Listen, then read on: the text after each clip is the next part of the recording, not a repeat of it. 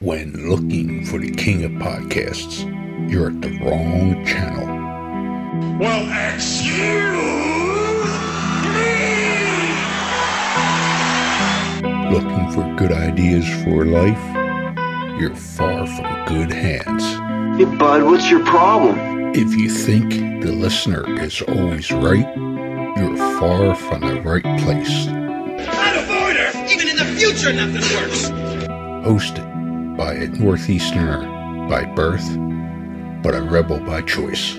Are you threatening me? If you want a host that floats between love and madness, and we know the night is always gonna be here anyway.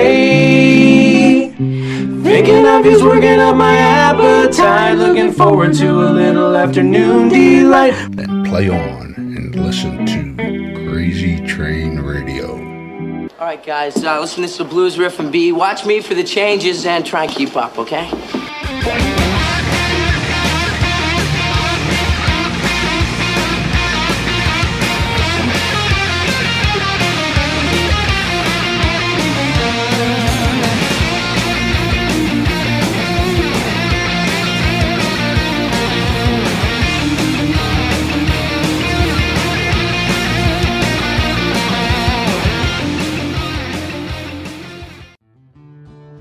Warning, creators of this game do understand the subject matter may be offensive to some, but they do honor the families and people that have been affected by these real-life tragedies that these individuals have caused. Want to play a game? Oh, yeah! Lover of true crime? Yes, yes, yes. Well, we got an interesting game for you to check out. Wow. With the mashup of influences such as horror movies, collecting cards, and RPGs. What? Led to giving birth to an incredible creation of this game, Killers, the card game. You are all my children now. This game is a collectible trading card game featuring some of the most infamous killers, with tidbits of trivia on the back of each card to help you learn some insight to each criminal. Who the hell are you? Let's not forget, during the game, cops will be chasing you and these criminals. I'm a cop, you idiot! However, check out their website listed through all social media today, which can be found under Killers, the card game. Am I on the internet? I want to play a game.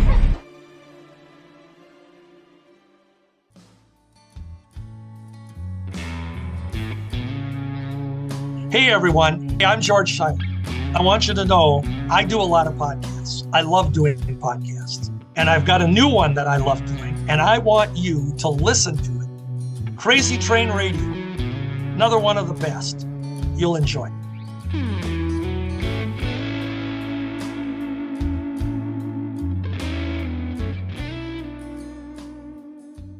Hey folks, it's your least favorite host in the podcast world, the Croc, Jonathan Steele. And boy, do we have a good one for you today.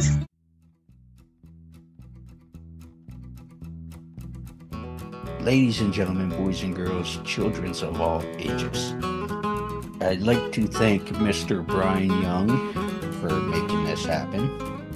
But we are talking old school wrestling one-on-one this time. I had this gentleman as part of a panel we did last week, and we are, but this man is an encyclopedia of the AWA.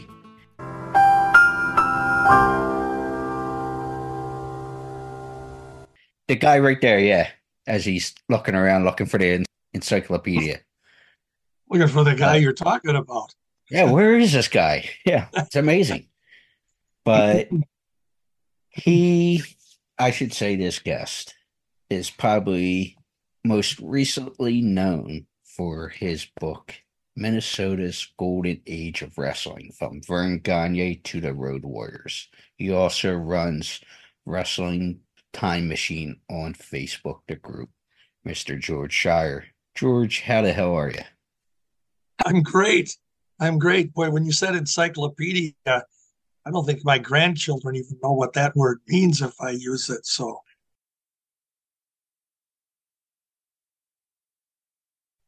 What? sometimes we It's have a not Google? sometimes well, I don't know. Sometimes we have a foreign language today with social media, and when you're old like me, you can throw stuff out there and they go, "What? What?" Then they'll Like, type on Google and be on their phone. yeah, So, like I said there for the intro, we did do the Triple B panel, which was Mr. Young's yeah. idea. What were your thoughts, or what are your thoughts of how that went? Oh, I think it was interesting. It was a new concept. Obviously, I know Brian had just picked out three champions, the three Bs as he called them, and it was Bruno, Briscoe, and Bockwinkel. And then he had myself, and now you got to help me with the other two. Holy cow! I can Mr. West remember. and Nikita Yeah, Brezhnikov. yeah, Nikita Brezhnikov. Holy cow! And Mr. West, Rodney West. Yes, and it was great. Great perspectives put by both of those gentlemen. What Ryan wanted, he wanted us to make it kind of a debate, make our case for who was the better B, if you will. And I'm going to say that I think it was a three-way tie. It was a draw.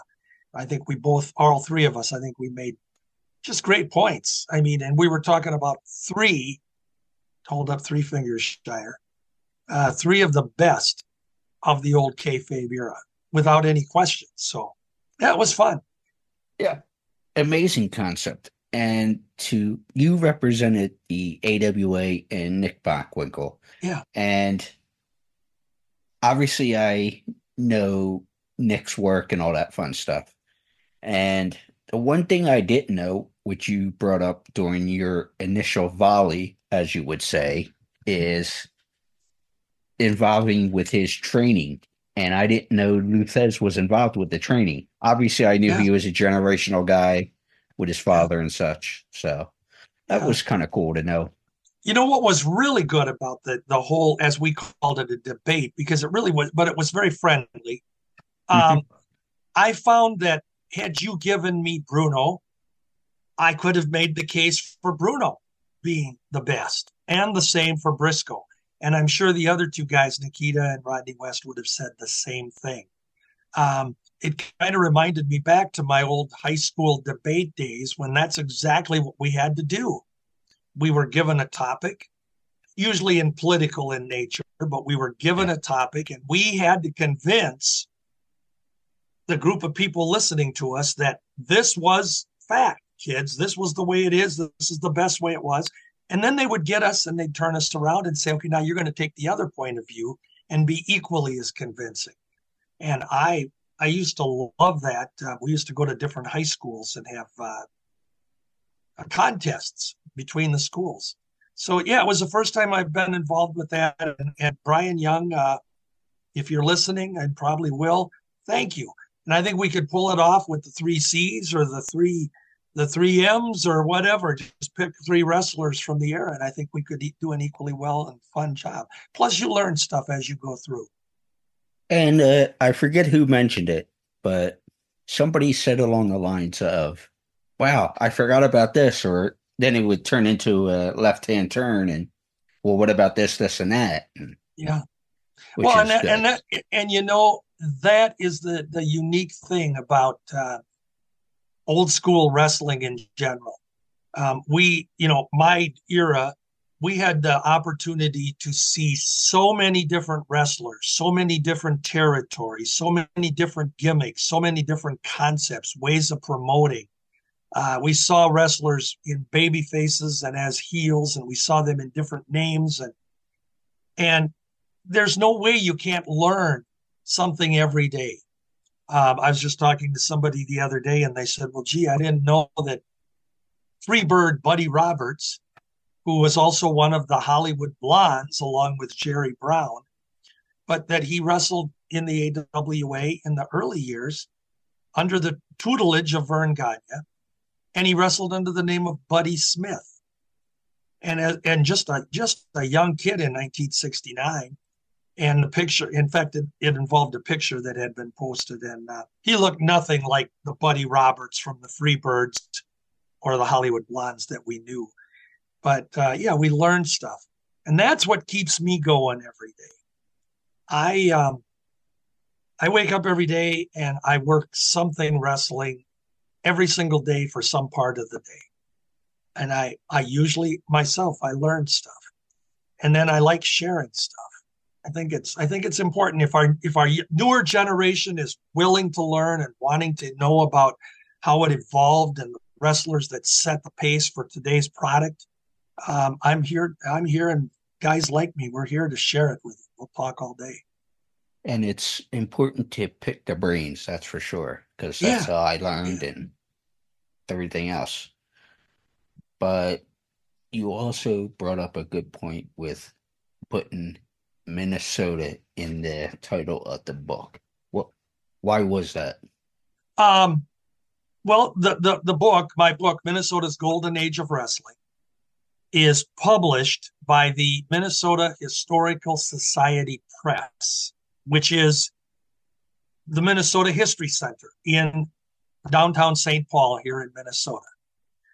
If anyone ever comes here and wants to visit a great historical Minnesota museum, I would encourage you to do that. But what they did was I had approached them I had approached several publishers with the idea of doing a book on Minnesota wrestling, or on the AWA, let me clarify that. And sometimes I got no answers from the publishers, and that meant that's the answer. They're not interested. And I got a few, we're not interested, or we don't think that would be, But I presented it to the History Center, and they jumped on it. And as we did the book, I wanted the title of the book to be Four Lights and a Ring. And my idea with that title was, I came from an era when we went to the arena for the night's matches. We were in a dark auditorium arena with a ring in the center and 4 or 5 lights above the ring, the spotlight. Mm-hmm. And, those are in the days before we had the entrance music and all that stuff and the fireworks like they do today. But when you heard a wrestler coming down the aisle, the bad guys would usually enter the ring first for a match.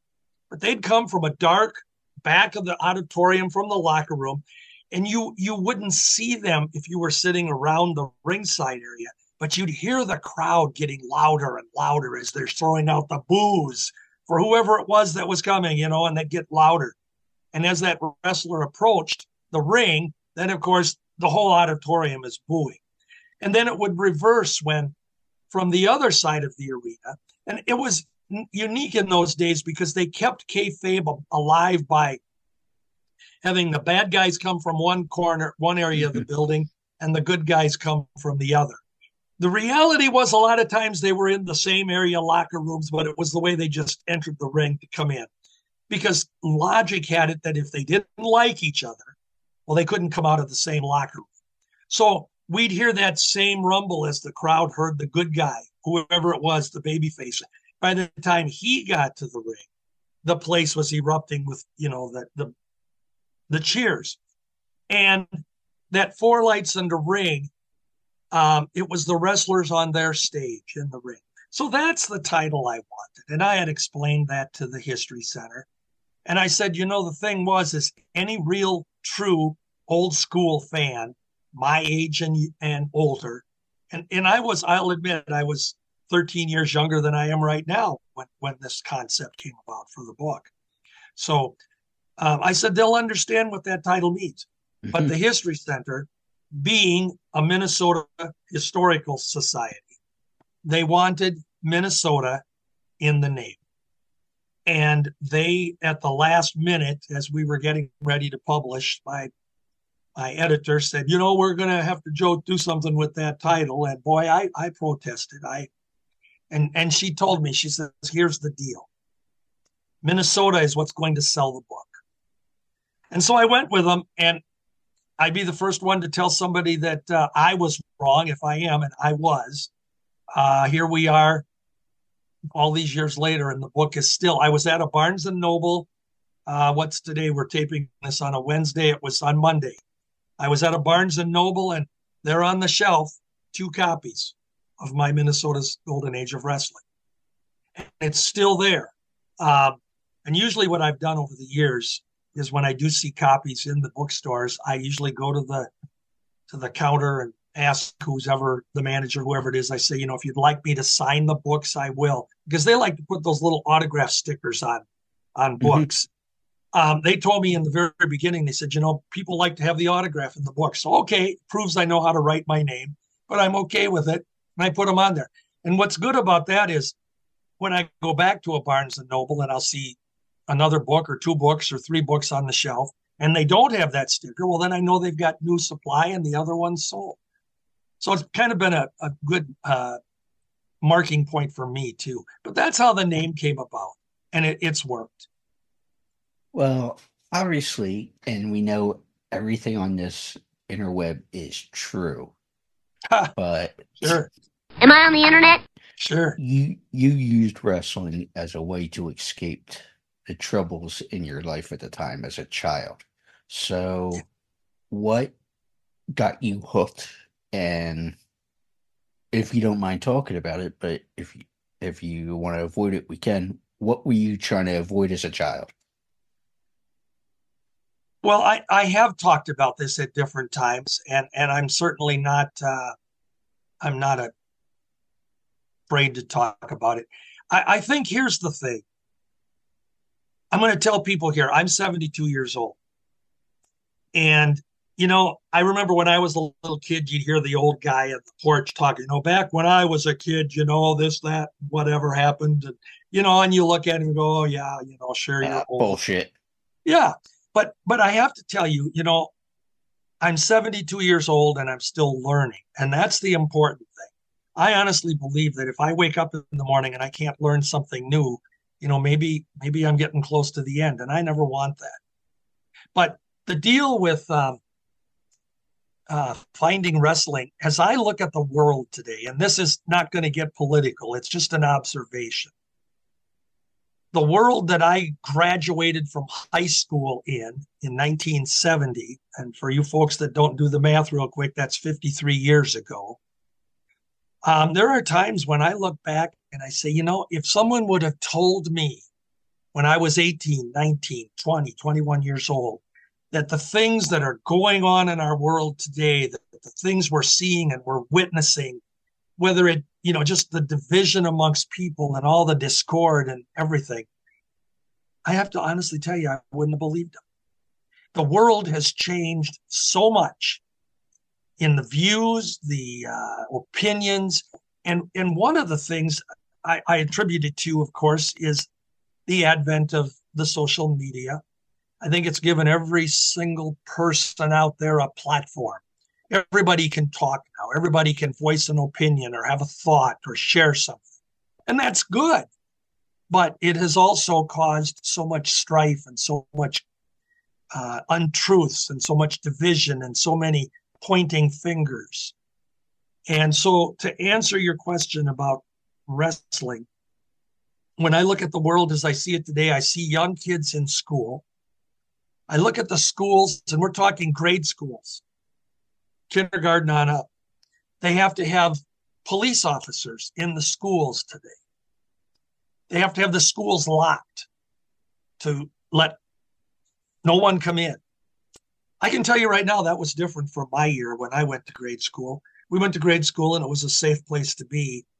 And we never had to worry about some kid coming into the classroom carrying a gun. Well, we didn't have backpacks in those days, but, kids came to school with their little briefcases or notebooks and big coats and pockets. And we never, in all the years I went to school, we never heard stories about a fourth grader, a fifth grader, a seventh grader bringing a gun into school. Today, it's almost a daily topic in whatever town you want to go into it. We have to have police officers in the school because the kids are getting beat up. The kids are bullied. And kids have always been bullied. Hey, I'll tell you what, I got bullied at school when I was a kid. I got made fun of because, believe it or not, back in my day, 4 eyes. Kids made fun of you because you wore glasses. I got made fun of because in my days of going to elementary school, I didn't have a mother.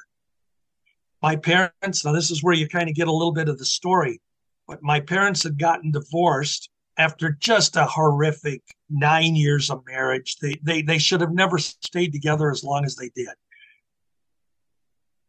They got divorced when I was 8 years old. And I was the oldest of, at the time, 6 kids. There was a lot of infidelity in the marriage. There were a couple of kids that weren't my dad's. You can figure where all this goes, and you're trying to keep a marriage together. Long story short, my mother wasn't a nice person. Now, I say that, and my mother passed away in 2009. She passed away alone. Nobody knew she died. And she had ended up having 8 kids total, and none of them were there. None of them knew that she died, and myself included. But she gave us. She gave us all up when I was 8 years old. My 2 sisters and a brother and I all went into separate foster homes. We weren't in the same home. My dad didn't have a house or an apartment or anything that we could go to, so he put us in foster homes. And for the next 3 years, I was in 3 different foster homes. My sisters, the same thing, my brother. And it was a very different growing up. I was in homes that I didn't feel I belonged into. I wasn't a part of their family.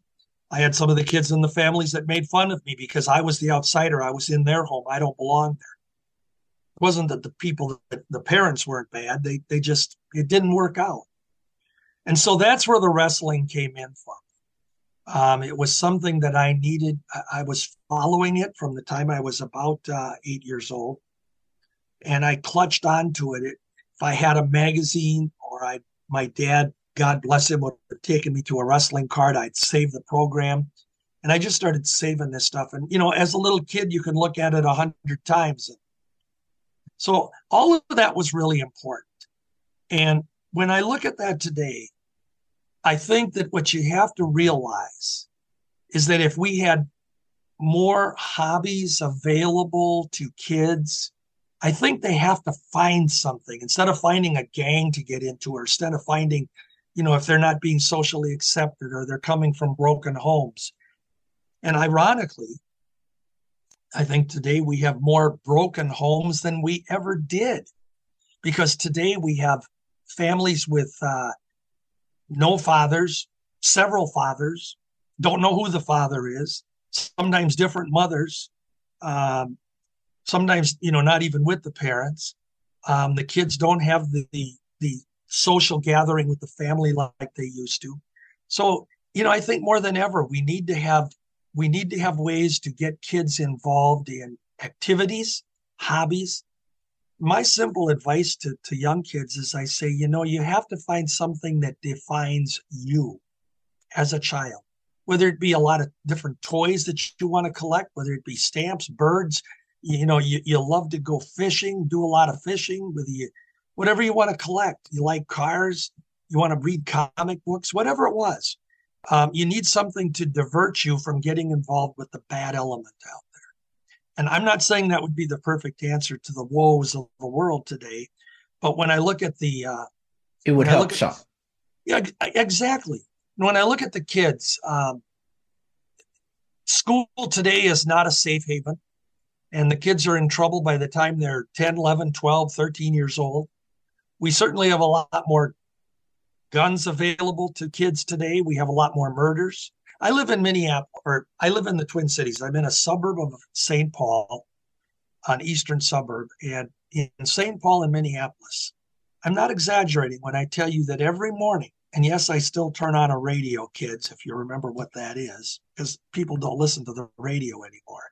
But I do turn on our local station, and I can tell you every morning, no exaggeration, there was a murder or two in Minneapolis. There was a murder in St. Paul and some of the suburbs. And you go, it never was this way. Yeah, you had a murder Yeah, you had stuff in the old days. I'm not saying that it was perfect, but it certainly is more dangerous. Um, we know that all the drugs and everything are accessible better today, and the kids have access to so much more evil information if they want it. Um, they're growing up faster at a younger age, and when they're in grade school, they're and again, like I said, I don't want this to be a political thing, but when they're in grade school, they're deciding that they don't want to be a boy, they want to be a girl, or they're identifying. Oh my word, it's just totally confusing, and by the time we get to an adulthood, um, the world's a mess. So I got involved with wrestling, and I was very fortunate Well, because go ahead. Sorry. go. I want this is your show, so. Well, the two things before we get off the serious soapbox, and Yeah. but the gun thing, as far as schools and stuff are concerned, that started changing when I was in high school. I'm 39. Okay. And that would have been Columbine, the first. Yeah. Oh yeah. Like eighth Yeah. or ninth. I would have been like eighth grade freshman when that happened, and it's just been like a downward turn from there, where things changed. And I don't know. Do you have kids of your own? I have two growing daughters.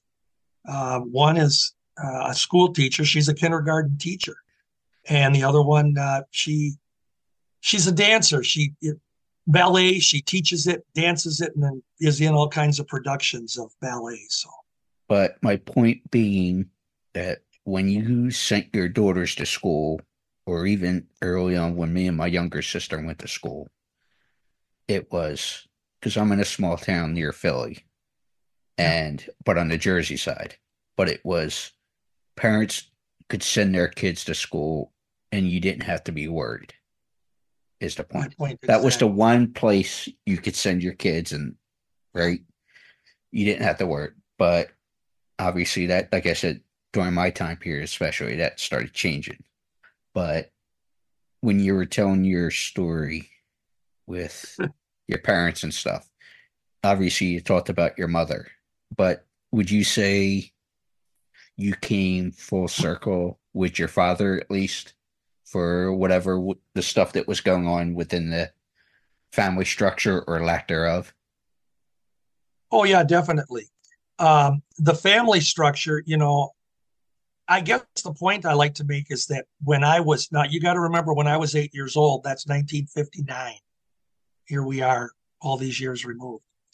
And when I was 8 years old, it was still unusual to hear people that got divorced. It wasn't as just common as it is today. I mean, we all know people that are divorced, and some are married many times. It's different. Yeah, and I think of My Three Sons and the Leave It to Beaver and stuff. That type of. Yeah, but the thing is that it was a little bit out of the ordinary when the father, back in my day, when the father would get the children. It was usually the mother when a divorce situation took place. Dad would be the one to leave, and the mother would have the kids, and dad would have to pay support and alimony, and you name it. My situation was a little bit different. The courts actually ordered that my mother not have us and that's a whole nother story we could go down, another alley we could go down into. The mistreatment that we had as far as, for lack of a better word, just the serious spankings and punishments and not feeding us. I mean, it was just it was just a bad situation. And my dad had to, by court order, take us out of there, or both parents would have lost the kids. But as I said, he was not in a position to bring us together for 3 years after that happened. And that's where each of us had to endure some different. So, I had sisters that we grew up together in different houses. Mm-hmm. And that's even sadder too, because you don't form the bonds. Family is bonded together because they are together. And I with my brothers and sisters, I don't think I've ever had any what I would call really serious bonds. We're all different. We all experience different things in different ways. Mm-hmm. And so, yeah, but as far as my dad, oh yeah, my dad was a great, great guy. And his one fault was that he ignored things. If he didn't see it happening, he was better off because he didn't want to deal with it. Mm-hmm. And so when I grew up, after he finally got us together in 1963, 60 years ago, I was 12 years old. I became the babysitter in the house for the other three. My dad worked 2 jobs, which pretty much means he was gone all the time. We were on our own. He never got involved with our schoolwork, never attended any of our school things. So obviously we didn't have a mother that did either. And so we grew up in a different environment. So to answer your question, I'm just going to say I fared better than my brothers and sisters did, in that I learned that I don't want to be the way that my parents were. And that's not saying I'm perfect. No, but lesson learned for you.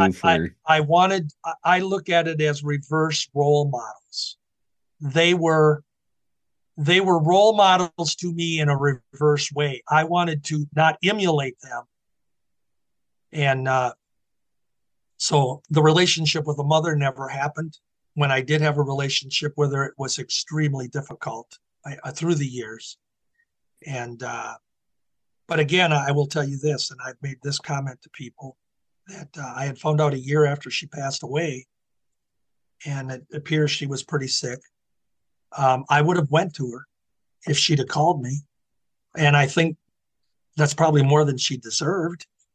But I would have, because I've forgiven her. I have no malice to her. I try to analyze what she was going through as a person when she was having kids. Not that I condone it or say that it's right, but she had a lot of issues and she wasn't able to deal with them. She had 8 kids in 11 years. You do the math. She was pregnant all the time. It takes 9 months to make a baby. So you're pregnant, have a kid, get pregnant, have a kid. You know, and she was 29 years old when she got divorced, and she wasn't equipped to do all what she was doing. Doesn't make it right. But if I carried around a grudge, I'd be in trouble today, and I'd be feeling sorry for myself and probably not have any success. So I learned that you gotta forgive, you gotta try to understand. And to the day she died, I said I loved her, and we'll leave it at that. My dad. Good guy. He did what he could, the best he could. He kept a roof over our head. I wouldn't call it a home, because a home is where you have memories and lots of things you do together, and that we didn't have that. But he kept a roof over our head. We had food on the table, and so he passed away at an early age, 55 years old, and that's 42 years ago now. So he was only 55. And we can have these type of serious conversations all day long over a beer. And, I mean, we like you said, we can do such a deep dive on all that. But let's dive into the business a little bit, shall we? Sure. And that's the very thing, diving in to the business, to the wrestling. That's what kept my feet grounded. I just want to say this.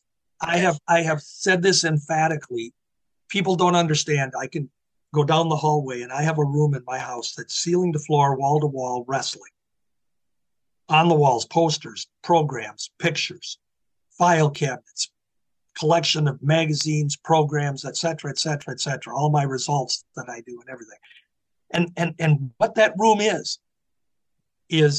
it's a place of solitude. It's a place where when the world around me is on my shoulders and it's been tough through my years, I can go in that room and I can be in there a half hour, an hour, and I come out and the world's in sync. So that's been my drug. I tell people that is a drug and it's safe. I don't have to put anything in my arm. I don't have to try to pop something to get a better feeling. And that's why I say, if you got a hobby, it sounds like we're doing a self-help program here, but this is the way I see it.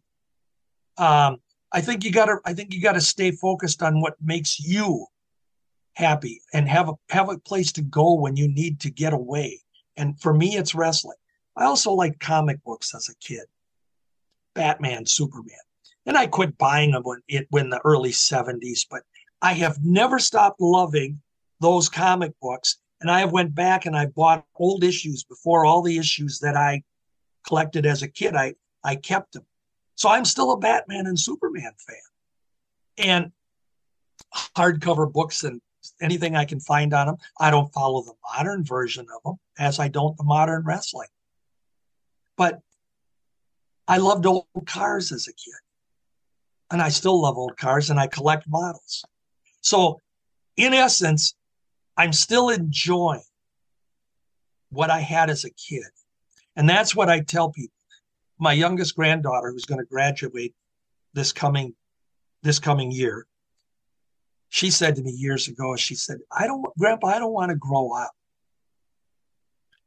And I teased her. I said, well, you know what? You don't ever need to.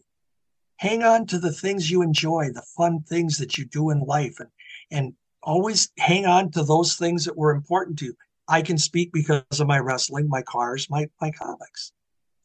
I'm a kid, but yet I spent all my years working in a bank, helping people with financial situations and loans.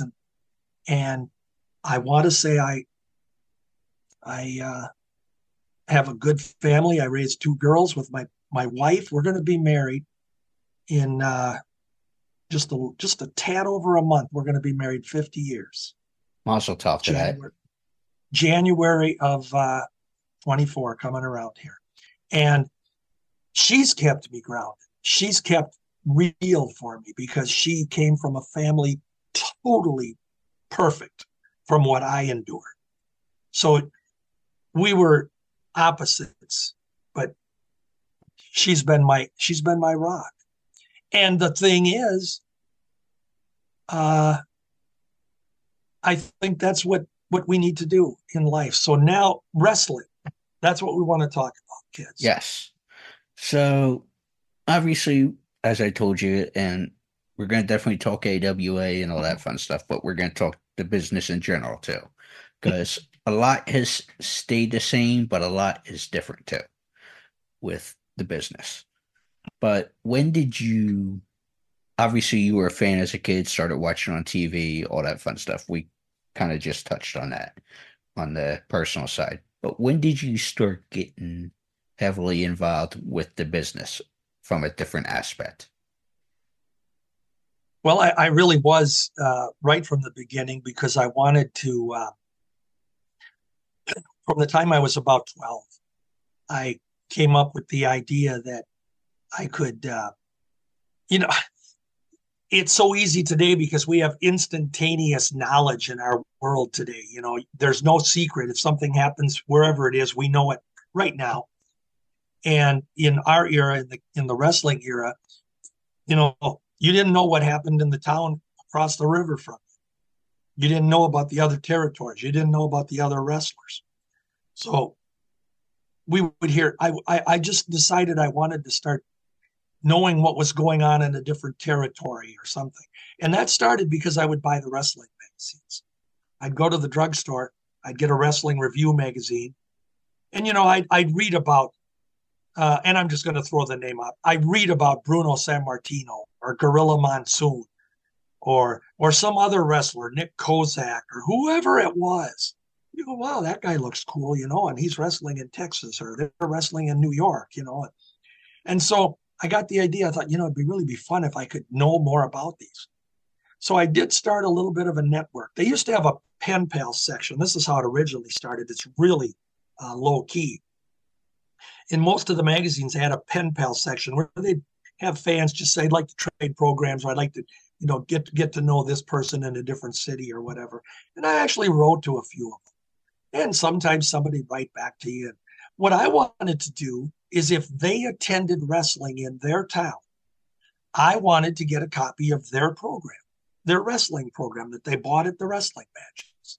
And I, in turn, would send them a copy of my program from. So I ended up buying, when I go to the matches, and, God bless my dad, because he wasn't a wrestling fan, but he took me to a lot of the wrestling matches and the wrestling cards. Excuse me. And so I would start buying 10, 15 programs, and I'd be sending one to Tampa and one to Dallas and one to San Francisco and St. Louis, and I'd get their programs. So at a very early age, when I'm 13, 14, 15 years old, I knew that, well, if my promoter here is telling me that this wrestler is injured and he can't wrestle, but I got a program the other day that he's main eventing in Dallas, well, hey, wait a minute, something's not kosher here. But the thing is that they presented it as fake, as real. The promoters presented it as real. We're real. This is real matches. And when someone is hurt, we believed them. So I started putting two and two together. Before you know it, I knew that it obviously was worked. There were stories being told that weren't really what happened. But I never went to school and told the kids anything that I knew. It was the old story back then. If somebody didn't watch wrestling, or they didn't, if they did think it was fake, they'd pick on you. That stuff's fake, don't you, Schire? How can you watch that stuff? Well, okay, I'm not going to talk to you about it because we have a difference of opinion. So when I got to 16, I got my driver's license, and that was the key, because now I could go to, we had a lot of spot shows around. Do you know what a spot show is? Oh, of course. And this would be, to explain to people hearing this, it would be, say, and back in that time period too, you might do a show for, say, the Elks Lodge or the local soccer team, or where they'd raise funds on an off day. And AWA had a lot more of those off days. I'm not saying that as a bad thing. You'd have your TV matches, your St. Paul, Minneapolis, and you Chicago, or later on Vegas and stuff. But we'd have these spot shows where they would be part fundraiser and all that fun stuff. So go ahead. That's exactly it. And, the thing that's kind of interesting is that if you wanted to compare it to today, we realize that the big dog, the WWE, and to a lesser extent, and still hanging in there, is AEW, I believe. But if you look at these small indie cards that are around your city, they're held in gymnasiums or in, small clubs. National Armories and exactly. They're actually what a spot show used to be, where it's in a smaller venue. But as far as the AWA goes, which was my home territory, I'd get a chance because I had my driver's license. It was okay to drive down to Hastings, Minnesota, which was 20 miles from where I lived, and see a card at a gymnasium or whatever. That's what I started doing. And the more I saw, the more I wanted to do. Eventually, it was during the summer months. It wasn't unusual for me when I was still going to school to, be able to drive to Omaha, Nebraska. I mean, that's not across the street. No. But you do it. I'd do it. And I had a friend that used to do it with me. And it just got to the point where the more places I went, the more places I wanted to go. So that was my involvement with it, is I started knowing what was going on because I was attending different areas wrestling. And my break, this is the break. It came when I was spotted, and some of the folks that have heard me talk about this thing, they'll know what I'm talking about. Marty O'Neill, who was our local wrestling host, All-Star Wrestling TV host, and he was the ring announcer. He was a legend in Minnesota. He was a broadcaster. He's a Hall of Famer. Did sports for years, was a sports guy himself. He played baseball as a kid. But anyway, Marty was our announcer. And the more I started going to the St. Paul and Minneapolis wrestling cards, on my lap, I'd have an envelope. And in those days, I had a clear envelope and I'd put my programs in it. And Marty, as you see him all the time, he'd walk by me as he's going to the ring and he'd say, "Hey, young man, how you doing?" And that's all it was for a long time. And one night he come over to me during the intermission or whatever it was. And he said, "I got a question for you." He says, "I notice you always pack a bunch of programs in your package. Why do you buy so many?" And I told him, and he says, I didn't realize somebody would do that. And the typical fan would have a program. And by the end of the evening, it was on the floor when they left the building, wrinkled up, spilled Coke on it or popcorn all over it, or their beer. They used to sell beer. And it was left behind. And here I am, one of these weirdos that's, protecting them. So Marty thought that was kind of interesting. And he asked me, he said he was going down. He said he was driving to a town called Ortonville. And I didn't know it I didn't even know what Ortonville was at this time. It's a southern small town in southern Minnesota. He was driving down there for a spot show. And he said, if you're interested, I could always use the company driving. You'd like to ride along. Well, I think at the time I probably just about filled my pants. I mean, this is Marty O'Neill talking to me. He was a god. And I was 16 at the time. It was over the summer. And so, I went with Marty, and I went with him quite a few times to some small shows, got to know him. He never admitted to me that wrestling wasn't, as they say, not real, but he never denied it either. And we could have an intelligent conversation. And one that really comes to mind that I remember is we had just received, this was in 1967, and we had the new mask guy in town. Nobody knew where he was from. They didn't know how much he weighed. He was from parts unknown, Dr. X.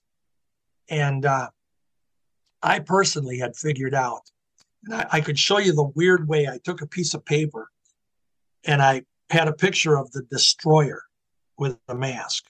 And I colored it in and put the trunks and the tunic on it with a black magic marker. This is a dumb kid. It's, 16 years old. And I figured out that Dr. X is the Destroyer. I was sure of it. And I noticed that the Destroyer wasn't wrestling anywhere at that time. Now, this is my own little observation with my programs. So I'm saying to Marty on one trip, I said, I think it's funny how some of the people don't recognize who Dr. X is. And Marty only said something to the effect of, well, people just don't sit down and put two and two together. He never confirmed or denied my speculation, but ironically, the same Dr. X, as a couple years went by at my high school, they had put together a fundraiser, and they asked me, because they knew I was a wrestling fan, to go to the wrestling office in Minneapolis and try to arrange with they were putting on a fundraiser for the police reserve in the town I lived in. And they wanted me to go along with one of the officers and get a card arranged. So I ended up with Dr. X on my card. And I got to sit with him in the locker room. That's a whole nother story about how that card went, but I got to know Dr. X, and he and I became friends. And I consider him my best friend in wrestling up until the day he died in 2019, when I got the news that he passed away. So. Well, two things there I want to bring up. First being, when would you say that light bulb went off for you as far as the business? But also, with that, when you were riding with Marty O'Neill there, was that the first time you were taken into the locker room and they said, "Hey, he's okay," talking about you? Actually, the riding with Marty was the start of it.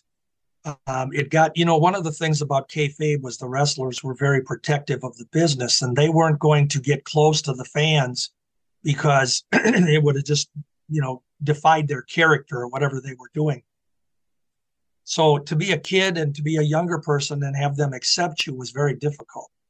What had happened is that through Marty, I met Red Bastine, who was one of the wrestlers that was working in the AWA at the time. And Red was from Minneapolis. Minneapolis. And what it was is it was that constant exposure and Marty knowing that I wasn't going to expose the business.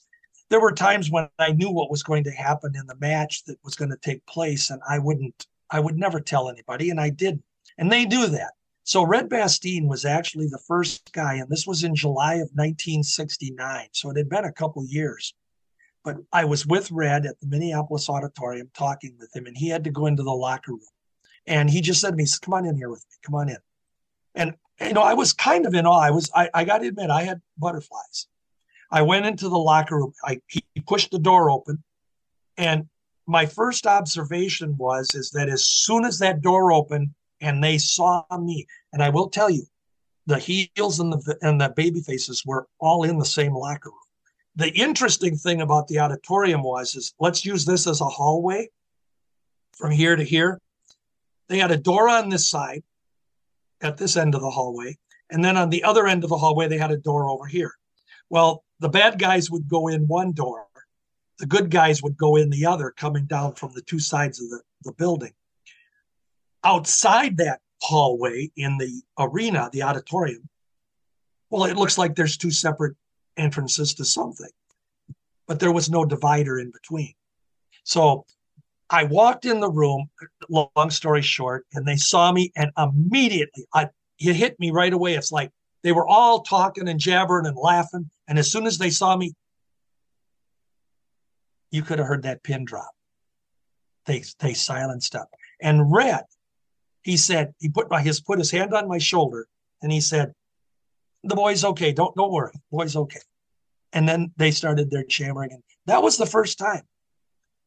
So after that, I got to know various wrestlers, and it was just, I felt blessed because they accepted, they never told me, they never broke the secrets or anything. I'm not going to say I was in the know, but I knew what was going on because I got all the programs, and it was just a great experience, and the wrestlers accepted me. So, the guys like Red Bastien and Dr. X and Larry Hennig, who became a friend, and Ramon Torres, and the Big K, Stan Crusher Kowalski. Oh, my God. Well, he hated that name, Big K. But Stan Crusher Kowalski. These were guys that, just some of them that became lifelong friends. And I had the honor of having them at my house at different times. And I got to do stories. Then I started working with the Wrestling News magazine. I wanted to be a journalist when I was in high school. I thought journalism was the place to go, and I wanted to be a broadcaster. And so those were two things but I still lived in an era where in 1970, I brought that up earlier. In those days, you didn't have to automatically go off to college. It was still not an era where everybody graduates, got to go to college. It was still good you got your high school, and you go to college to be a teacher, a doctor, or a lawyer, or a scientist, or something like that. But most people just went out and got a job. I took journalism classes at one of our local junior colleges, and then I went to broadcasting school, and I graduated. I never officially went into radio. I wanted to, but I never did. It just wasn't financially feasible. But I've done a million things with announcing and even these things like podcasts. I've done radio shows. It's always been around wrestling. I've done ring announcing. So I guess I've used the talents, and all the wrestling magazines. That was the other thing where I got to know the wrestlers because they would trust me because I was writing a story about them, or I was asking for information. I was doing an interview, and they would tell me what they wanted to put in the story, but at least they were talking to you, and they trusted me. And so I think that's where it all came about. It was very difficult. I mean, it wasn't until I got into my earlier 20s before I could say that automatically that George was okay. It was a tough nut to crack, but all the guys that I knew after that, when Nick Bockwinkel used to call me on the phone, we just had the passing, we're coming up on the date of his birthday here on December 6th, but we just had the day of his passing here last week. And back in 2015, it's hard to believe that's 9 years already. But he was one that he'd call me frequently over the decades. Just get a call out of the blue. Hey, he'd go, Georgie, Nicholas Bach here. And we'd talk. He'd have a question. We'd talk about wrestling. We'd talk about other things. I used to meet him once in a great moon for lunch. And, so they got to be friends. And that was something that kept me grounded too. I wanted to have their respect, and I wasn't going to do anything to detract from it. Dr. X, he's a guy that, I knew he was Dick Beyer, and I knew he was the destroyer, and I never told anybody. I mean, later on it became common knowledge, but I never told anybody. I wouldn't. You could have put a gun to my head. I wouldn't have told you. I'd have made something up. I kept kayfabe, and that's what they respect. They respected you for respecting what they did. Right. And respecting the craft. And when I realized, after I did all my writing and I started getting ready to do the book and everything, I wanted to dispel, because already by the time I'm doing the book, kayfabe was gone. Vince McMahon back in 1989 went public, said it's entertainment. The reality was it's always been entertainment since 1900 and before. It's always been entertainment. But I wanted to explain it differently, and I did this in my book. I asked the question, I said, professional wrestling, is it real? Is it fake? Or is it something else? And that's the key. It is something else. It's a mixture of multiple elements. It is a theatrical athletic contest that can't be matched anywhere with anything. And if you can understand that, I remember the guys, how they would protect it. I also said in my book, Eddie Sharkey, who was a wrestler back in the 60s, he started in the carnivals. And Eddie is still with us, and he's 80 something years old, and he's a good guy, But he character, from what I've heard. Oh, he is. He likes pranks. But Eddie made the comment, and I quoted it in my book. Eddie said, "We were programmed when we got into the business that we never break kayfabe, that we don't tell anyone that wrestling, that it's predetermined, that the results are predetermined. Our goal is, our objective is to always try to make it as real as we can." And he put in, and I put this in my book, he said, my parents, this is Eddie's parents now. He says, my parents died and went to their grave believing that what I did for a living was real. That's really carrying it far. But a lot of these guys, yeah, they did. They had to live the realism to the point where sometimes their own families didn't know. And I think that's remarkable. And with that being said, and obviously, like you said, the horses left the barn. Vince made an announcement in '89 for the taxes in Jersey, and that story's been told. But as far as the business is concerned, from my perspective, whether we're talking 1965 or 2023, where we're sitting, the thing that I always point out, whether it's predetermined or not, you cannot fake, or you can't fix gravity. And what they do to their bodies is they, yes, it's a theatrical athletic show and all, but you have to respect what they do to themselves absolutely. Physically. Absolutely. And I don't watch today's product, and I admit that up front. Every once in a while I just check in on it, but I don't follow it. But I will tell you this. The guys today, the same as in my era, what they do during the course of any match they're in, I guess I'm surprised there aren't more injuries, real injuries. But you have to realize that when the term fake got tossed out, Nick Bockwinkel, he would say to me, when somebody would ask him, that stuff's fake, isn't it, Nick, or whatever? And Nick would say, well, I'll tell you what, let me pick you up off the floor, over my head, and throw you to the floor. And then when you land on the floor, tell me it's fake. Well, he's making a good point. The reality was, though, they did that in the ring night after night after night after night. They had to learn how to fall, how to take that jar through their system. And Nick told me, he said, we never, and this is after he did, we talked about openly about prearranged and everything. And Nick says, I have to tell you that every time you get slammed, it's not that it doesn't hurt. It's that we learned how to accept your condition, the condition to do it. We knew it was coming. And you have to remember too, if you looked at the cover of my book, I have here, I'll show you. I have a placemat. I have a mouse mat, but this is the cover of my book. Now, do you see that's Moose Evans, who's got the crusher hoisted over his head in this picture. Now, I chose this picture on purpose, and this will come with our conversation. First of all, you can see where Moose's hand up here, he's got Crusher cradled well. He's got him cradled well over here. When Crusher is on the ground and he picks him up, obviously Crusher's going to work with him and be light. Go with him when he lifts up. If I tried to lift you and you just stood there, I'm not going to lift you. But if you were to help me, hoist yourself up. So you see what he's doing. So Crusher's up in the air. And if you could see his leg fully, Crusher's actually flinging himself.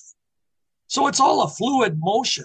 So when you see that action in the ring, picking him up over his head, tossing him to the mat, slamming him to the mat, but they worked together and they made that work and they protected each other. And Nick said, that was the most beautiful thing about what we did in the ring. He said, we had to go in there and protect one another because I don't want to really hurt this guy because I got to wrestle him again tomorrow night. If I hurt him, there goes my payday. They were a family. I described it later on, like in the Willie Nelson song, On the Road Again, if you've heard that song. Of course. And Willie says in the song, he says, like a band of gypsies going down the highway. Well, that's what the wrestlers were. Yep. They would laugh how in the 50s, 60s, 70s, they didn't have air travel as akin to them as they do today. They would get in a car and they laugh. They say, we'd get in this, somebody owned a big Oldsmobile 98 and we'd pack 6 guys in there and we'd all chip in for gas and we'd drive 600 miles to the town. Case of beer, the whole bit. Yeah. A case of beer and the whole thing. And he says, then we'd wrestle.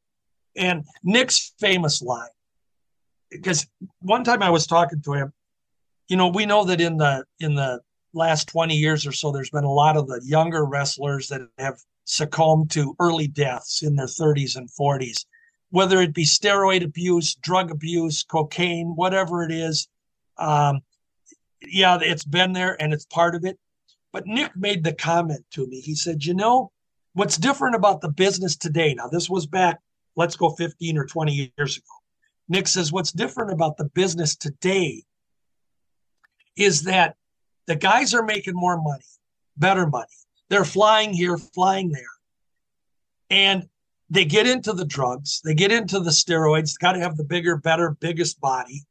He says, in my era, he said, we used to get in the car, drive that 200-300 miles to the town, wrestle. And his key word was hope we got paid, because there were unscrupulous promoters and I can't pay you what I promised you. And I didn't get shocker. Yeah. So Nick said, we'd hope we got paid. Then we'd go back to the hotel. He said, we'd stop and get a case of beer and some bread and bologna for a bologna sandwiches, have a couple hours of fun, go to sleep, get up the next morning, drive 300 miles and do the same thing over again. And that was fact. That's what those guys did. Now, the key thing about the injuries is you can't do what they're doing every single night of the week. And most of these guys back in that era, oh man, they wrestled 4, 5, 6, sometimes 7 nights a week.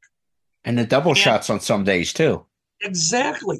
And so you can't do that every night and not have a mishap or a miscue in the ring. There were guys that would break fingers, break a wrist, crack an elbow, put a knee out. They'd go in, they'd have to bandage up as best they could, pop some aspirins and go in the ring and wrestle. They didn't have insurance. A lot of them couldn't get insurance. Promoters didn't take care of them for insurance. So they were on their own. So the key thing is when they were really hurt, they wrestled. It was the fake injuries that we heard about. Nick Bockwinkel put Billy Robinson out of Action Fans and, whatever the injury is. But it was the real injuries we never heard about. And then when you go, and I had the opportunity, for the number of years that I attended Cauliflower Alley Club. And that was one of my great honors, too, because I got to be on the executive board for a number of years.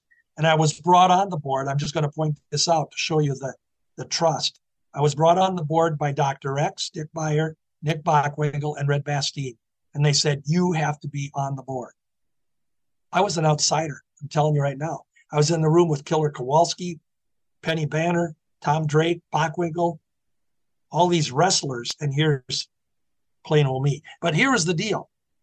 When you're at Cauliflower Alley and you're seeing these guys that they're now in their 70s and their 80s, and they can barely walk. Their ankles are fused. Their knees are broken. They've had shoulder replacements, hip replacements. Now, everybody, average guys can get a hip replacement or a knee replacement. But we're talking about guys that have had them both replaced and probably more than once. Ankles are fused because they're so messed up. The broken shoulders, the broken elbows. And you see them when they're all broken down. And my favorite line was Jim Brunzell, who's a known high flyer. Jumping Jim Brunzell. Yeah, jumping Jim Brunzell. He was a high, what do they call it? Oh goodness, he was a jumper in high school and college. Yeah. I know Jim quite well. Okay. Jim Brunzell, night after night in a match, he would get up in the air, 6 feet high, get that drop kick to the chin of his opponent, and then he would fall to the mat. That's, the action. Come up, drop kick, come down to the mat. Jim has to come One of down. the best drop kicks in the business, by the way. Bingo. But Jim Brunzell in 2010, he had just gotten shoulder surgery. And I was talking with him. I said, how did you end up having to have shoulder surgery? He looked at me and I'm going to do exactly what he did. He says, well, you remember all those fake drop kicks that I gave? He says, every night I was coming down on the mat, but he has to hit his shoulder on the mat when he comes down. Now, he wrestled for 20 years. Every night, at least one drop kick, if not more, in a match on his shoulder. He needed to have his shoulder replaced. Yeah, it's going to do its damage. And he says that's the fake part of the business. So I think when you look at the wrestlers, they really took it seriously. And I admire the guys even today. Oh my goodness, what they do. I actually pray for them because some of the things they do today are even more horrific than what my era did, when you'd have a guy flipping and flopping and flying around the ring and falling to the floor and coming off the top rope. And, and it's all about working with your opponent. I remember Red Bastine told me one time, I asked him, I said, are there guys in the business that you really enjoy working with? If you could do every night with them, would you do it? You know what he told me? There were 2 guys he mentioned, like almost instantaneously. He didn't have to think. 2 guys.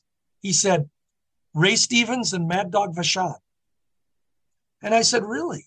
Because I see those 2 as having very contrasting styles. But Red said to me, he said, no. He said, every night, if I could wrestle the Dog or Ray every night, he said, I know every move Ray's going to do. And I know and Ray knows what I'm going to do. And he said, because we know each other so well, our matches. And I will tell you, when I saw Red match, it was, you didn't want to have popcorn spilling on you. You wanted to watch. The same with the Dog. They respected each other so much. And, the idea was, Nick told me, he said, or Red told me, he said, every night you've got to go in with the idea that you want your opponent to be protected, and they in turn will protect you. So some of the greatest matches, oh my gosh, I saw Nick Bockwinkel wrestle Billy Robinson, I'll bet you at least a couple hundred times over the years. And I'm talking just singles matches now. But I saw him wrestle in tag team matches many, many, many times too. But the singles matches, and here was what was unique about those two. Billy was tough to work with. If you ask a lot of old school wrestlers, they'll say, who did you not like being in the ring with us? Say, well, I had issues with Billy Robinson. You know, he liked to get cute. He liked to show you he's better. The amateur background. And he had that arrogance. Well, the thing with Billy, and so I said to Nick, I said, well, I've seen you guys wrestle hundreds of times. He says, here's the deal with Billy. He says, I go into the locker room before the match. He says, and I'll quote Nick. He says, well, William, what do you want to do tonight? He says, by doing that, I gave Billy respect. And Billy demanded respect. And they would have a great match. And Billy would do what he could do to make Nick look good, because Nick was champion most of these matches, AWA champion. He would do things to make Nick look better than he probably was. But Nick was also able to make Billy look good. And the result was, for the fan, I never got tired of Billy Robinson being a challenger to Nick Bockwinkel. And I had fans around me, they would say, oh, here we are again, another Robinson match. This gets so old. Well, you're not really a fan then. You're not really catching on. You know, you're angry because Billy got another title shot. Well, why don't you enjoy what they're doing? And here's the other thing. I'd be honest and tell you that I very seldom saw the same match. They did different things. So the wrestlers had to respect one another. And yeah, there were guys that wanted to wrestle with one another and probably would do it every night if they could. Now, was it Billy Robinson? And we're going to jump into the AWA stuff here and as we go. But why it's on the top of my head, was it Billy Robinson that had the encounter with Larry Hennig? Let me set the stage. Larry, supposedly, I never dealt with him, but only heard of the stories, that he was a family man and all that fun stuff. And the version I heard, it was Billy and a few of the boys were, talking in the locker room and such. And, oh, I was with this rat, I was this, that, just talking it up. And Larry kind of tried to shut it down, going, we don't need to have that conversation, and ended up poking Billy in the eyes, giving the Stooges kind of deal. Was that Billy Robinson and Larry Hennig? I'm not saying they probably didn't have an encounter, but the only encounter I heard from the AWA standpoint was Larry Hennig and Horst Hoffman. And Horst Hoffman, I don't know if you're aware of him, but he was German. He came from Germany. And he was very much the same mold of a wrestler that Billy Robinson was. So he was one of those guys that you honestly did not mess with. But in the case of Larry Hennig, Larry had a sound amateur background and a sound training for the pro ranks. He came up in the Verne Gagne camp. And Larry was just naturally tough. He's one of those guys that a Billy Robinson or somebody, let's put it this way, if Larry wanted to, he could probably pop him. Larry was touchy about his family too. When you talk about the family man, it was Horst Hoffman though that they had actually gotten into a scuffle and Larry decked him, which was unheard of because Horst was well respected for being a guy that could take anybody, or pretty much anybody. Billy Robinson had encounters, though, with Peter Maivia and Sailor Ed White. That's a name you don't normally hear. But depending on who you want to believe, one of those two guys took Billy Robinson's eye out. And Billy only had one eye. He had a glass eye. So I've heard that story about the eye. But Billy was just a naturally And that's okay. Let's just let's cut to the chase here. People always say, well, why didn't Billy Robinson become AWA champion? Because Verne liked real wrestlers, which is why Nick got the title. Nick was a real wrestler who used heel tactics once in a while. It was the perfect blend. But in the case of Billy, the reason he didn't get the title from Verne is Verne, like a lot of wrestlers, couldn't trust Billy. Because if Verne told Billy to lose, or I want you to drop the belt, Billy didn't respect his opponent or totally care for his opponent. Billy wasn't going to lose. And Verne didn't like that type of, you can't have that type of an attitude. You can't have the employee telling you what you can or can't do. And so that's the reason. Billy would have been a good champion, but he would have been a guy that would have probably destroyed a lot of people because he didn't respect them.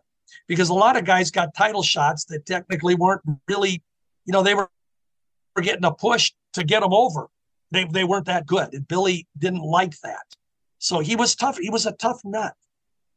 I did an interview with Billy Robinson. It was back in 2013. I was doing a radio program with a friend of mine named Glenn Broggett. And we were doing a show called Wrestling Memories. And Billy Robinson and I think some of those are out there on the cloud somewhere, some of those episodes. But we had Billy Robinson on. I got Billy Robinson on. Had a very nice, if it's out there, listen to it. Had a very nice, candid talk to him. I gained a new respect for him on how he perceived the business and how he perceived things that we're talking about tonight. Billy just demanded respect. Mm-hmm. And if you did, if you got in, and this was the thing too. Back in the day, there were always guys in the ring. You talk about a shoot. There were shoots in kayfabe era wrestling. There were guys that wanted to get into the ring and work with just, let's see how tough you are tonight for a little while, and they'd shoot on one another. Well, Billy was one of those guys that, quite honestly, if you wanted to shoot on him, you were probably an idiot, because he was probably going to, I'm serious. He'd probably break your arm off and hand it to you before you knew he took it off. That's really what he was capable of, or breaking it to the point where, then your arm is hanging. So the shooting thing, it happened. Greg Gagne told me a story. And are you familiar with Greg? Yes.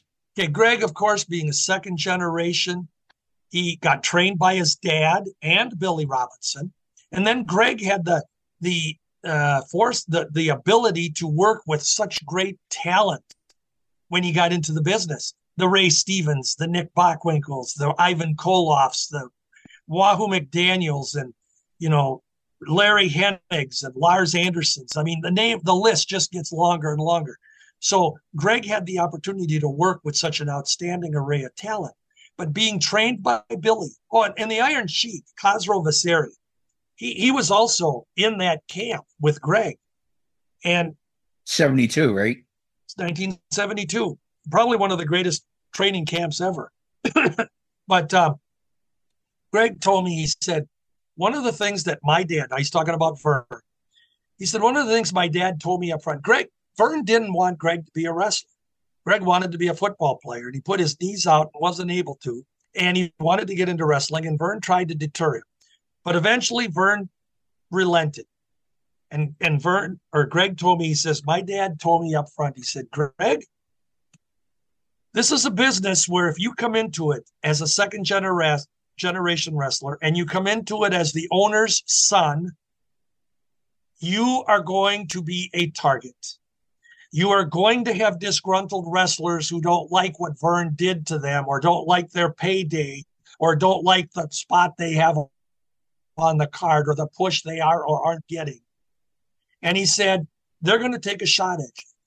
And so Greg told me, he said, with Billy Robinson and Verne Gagne, they worked with him a lot to make sure that he could take care of himself. And Greg said, there were a number of times I'd be in the ring with somebody and we'd be going at it. And the guy would get a little ticked. The guy would smart off and say, here, give this to your old man, or this is for your old man. And he said he'd stretch me wrong or punch me and hurt me. He says, But my dad told me that I had to be prepared for that. So the thing that bugs me is we all know Greg wasn't a big guy. He was about 6 foot, but he was a string beat. For lack, and that's not trying to be mean. From a wrestling build standpoint, he wasn't built like the wrestlers of that era. No. And Verne had to give him the ability and Billy to take care of himself. So I can tell you for fact that there were a lot of guys who, when they tried to get cute with Greg would show them, don't do it, because I know what I can take care of you. I can take care of myself. But Greg had to prove that all the time. But when it comes to Greg, as we get into the AWA here, I've heard the question, and I always thought about it, because you mentioned it there a little bit, being the promoter's son and such. Do you think he would have been more successful in certain aspects if he didn't work his whole career or most of his career in the AWA because of that whole being the promoter's son? Well, they say hindsight is 20/20. I had actually thought about that very scenario early on, that maybe it would have been a good idea for Greg to adopt a different name and go somewhere else. With all the ties that Verne had in the business, he could have had his kid in the business. There were lots of relatives in business that outside people, and sometimes even the wrestlers themselves, didn't know that so-and-so was related. So, yeah, probably it could have worked. Would he have gotten the same success? I don't know if his size would have been a deterrent. Let me tell you this. I will give Verne Gagne credit because I think he was wise in that he knew Greg was not big. He knew he couldn't put the title on the singles title and make it believable. And also to not have it appear that there's nepotism. I mean, even when people knew that it was a work, you put the title on him. Well, he got the title because his old man's the owner of the company, So I think Greg could have. I think Greg was good where he could have went. And you got to remember back then, now this is in the early 70s when Greg broke into the business, we had 25 territories just in the United States. So Greg wouldn't have been unable to find a place to wrestle. But then let me ask you this. I'm going to reverse this on you now. Why would Greg want to go somewhere else? He was here. He had a home. His dad, it would seem, it'd be the same as I worked in a bank most of my working career. The owner of the bank had his sons and his daughter involved in the bank, and they were going to be the heir apparents. It's just the way it was. It's a family business. So why should it be different in wrestling? But a lot of people on the outside, they get jealous because, well, they only get what they get because they their dad's the owner. Well, it's not that way at all. Greg earned his way. And would he have done better somewhere else? I don't know. I'll tell you one guy that would have. I mean, he did good here. He didn't have to leave. Was Larry Hennig. But Larry could have went. I mean this in my heart and soul. And I loved Larry Hennig to death. And I talked with him just days before he passed away. And just the greatest guy in the world. But Larry, he could have went, and I've said this for 30 years, 40 years. Larry could have went to any of the 25 territories, and he could have been a headliner, and he could have taken and been the star in the territory. But Larry, and this brings back to what you alluded to earlier with Billy Robinson, Larry was a family guy. Yeah. Larry was extremely.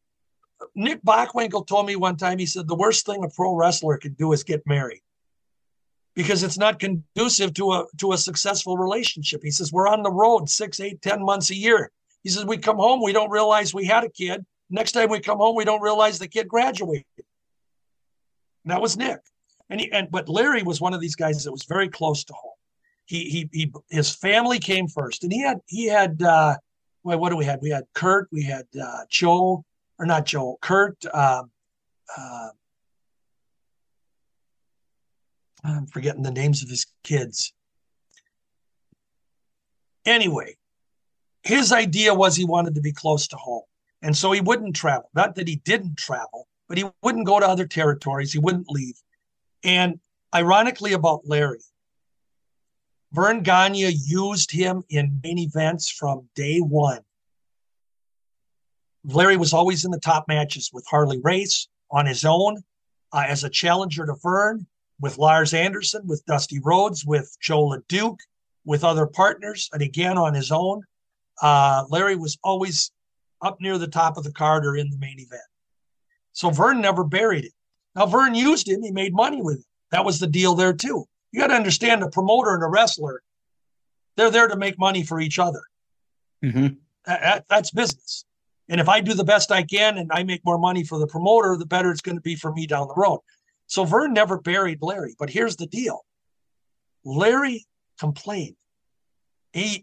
Let's just outright say he bitched all the time about working for Verne Gagne. I don't like working for Verne Gagne. I burn this and burn that. And I used to just think, why doesn't he go somewhere else then? You know, if you don't like working for the boss, for the company, why would you torture yourself and stay with the company when there's a million other places to go? I changed jobs a few times in my life because I didn't care for the management or a manager. I left. Life's too short to do that. But Larry never did. So in the end, I say, you know what? Larry used Verne because Verne always paid him well. Larry told me that. He said, Verne never, I got paid well with him. But he just didn't like Verne Gagne. I don't know if it was a jealousy thing because Verne owned the company and Larry didn't. I don't know. But it didn't make sense to me. Well, but that said, Larry was a great guy. And Harley Race said in his book, God. If you have the Harley Race, yeah, well, let's do the R's. But if you have Harley Race's book, Larry makes a comment, or Harley's book. He makes a comment in there. He said he wanted, when Larry Hennig and Harley Race were together, and they were together 5 years in the AWA, and they were in main events and champions like 3-4 times. They were absolutely a team that you had to see to understand how good they both were and so good together. That's just key. Harley wanted to go on the road, and he told Larry, let's travel. They did travel to Japan once, and they did go to Australia, but Larry didn't want to leave Minnesota. And finally, Harley wanted to get out and go on the road. And Harley says in his book, he says, you know, if Larry wanted to travel, we'd have never parted. So, and they were friends to the very end too, by the way. They were legit close friends. But Larry, and God bless him, he wanted to be with his family. There's nothing more sacred to my heart than a dad who wants to be there for his family and support his family. You heard my background. I would have given an arm and a leg to have that. So I applaud Larry. But don't kick the boss in the teeth if you're getting a push and when there's so many other opportunities for you. Before I get into Verne, you know, and Verne, his story's been told, but you know, he was known for being on the Dumont network from his amateur background, all that fun stuff. But you kind of mentioned there with Larry about getting paid well and stuff like that. And obviously today these guys are 1099s, all that fun stuff. Yeah, independent contractors. And I have it that we could have a 3-hour discussion on that. But how? Obviously, you weren't in the ring, but how did these guys find their worth? Because whether you were, like you said, you were in the banking industry, or if I were a plumber or electrician or work at McDonald's, whatever the case is, you know, there's a certain pay structure and whatnot. So with professional wrestlers, how did they know their value and say, I think I'm worth this because I bring X to the promotion, whether it's a territory, a national brand like WWE, AEW, whatever. How does one know their value, would you say? Well, first of all, I think you have to go back. If we're going to talk to kayfabe Europe, first of all, there were no real contracts. It's a handshake deal. It truly was more of a handshake deal. Now, when you've got 3,000 wrestlers, we're talking guys that are mid-card to near the top to top wrestlers that are traveling the territories. Obviously, how do you know your worth? Part of it's the reputation that you've left behind you in other territories. There's you get a guy like Verne Gagne. You had promoters like Verne Gagne, Eddie Graham, Paul Bosch, Don Owen, Roy Schire, Bill Watts, Sam Muchnick, and Jim Crockett. We go down the board. Fritz von Erich. You name all these promoters. The Sheik in Detroit, the Bruiser in Indianapolis. All of these guys that are promoters. You know the word out there who's getting over in a certain territory and who's going to make you money, or can you work this gimmick here and make it work? The key thing is when you come in, and I'll relate this to how you determine your pay. In those days, the wrestlers knew when they come into a territory. This is something that I brought up a few times, and I think it's always important for newer fans to understand. Every single territory of the 25 that we toss out there, every single territory had 2 or 3 or 4 or 5 wrestlers that what I always referred to, and most of the boys did too, as a mainstay. So in the AWA, we had Verne Gagne, of course, being a mainstay. He owned the company. He was here forever. And then we ended up with the Crusher, Reggie Lisowski, who was here for most of the 30 years of the AWA, on and off. He never really left the territory. And you had Mad Dog Vachon, who was a semi-regular all the time. And then you had Larry Hennig, as we mentioned. And then when we got into the 70s, we had Nick Bockwinkel, obviously, that became a mainstay. And so what happened with these mainstays in any territory, you would bring in wrestlers to work against them. And let's just use the Crusher, for example. The Crusher came here in 1962, and he stayed until 1986. Now, any bad guy, well, in the beginning, the Crusher was a heel for 3 years. But as he morphed into the babyface and the power draw at the gate that he was, any bad guy that came in, whatever heel that came in, some new heel to the territory, the objective is that they were eventually going to have to face the Crusher if they wanted to get a chance at Verne Gagne, who was the champion. It was all like, you got to earn this guy. And the Crusher didn't lose to anybody. When I was growing up, it was like you had to go through Tito to get the Hogan and such. So exactly right. Yeah. So it was the wrestlers that came into any of these territories, generally speaking, with but rare exceptions, a wrestler would come into the territory for 6 months to a year to 2 years max. After that time frame, they were phased out and they moved on to another territory. And by that time, you've already got another couple guys that have come in, and they're the next ones coming up. On the East Coast, we'll switch gears a second. Bruno Sammartino was the champion from 63 to 71. And during the course of that almost 8 years, I say almost because it would have had to go till May of 71 to be 8 years, and he lost it in January. But Bruno was the top guy, and any heel who came through the WWF, which it was still back then, any heel that was built up eventually would have a match with Bruno. They'd run the ranks. They'd eventually get to Bruno. They'd run it around the horn. He'd have a couple Madison Square Garden main events. Then they'd go to the smaller towns. Then eventually that heel was gone, and the new heel is ready to take over.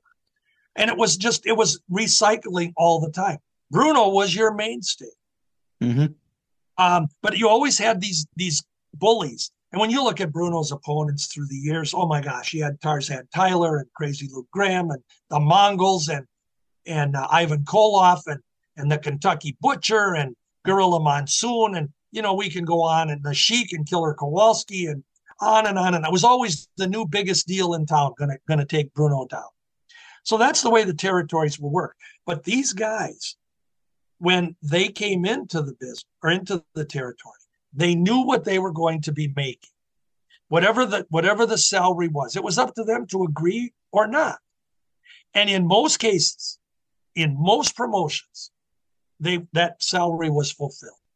I mean, it wasn't that a lot of times they did get paid per card or per month or whatever, but a lot of times in the territory, they'd get a monthly check or however the pay schedule was.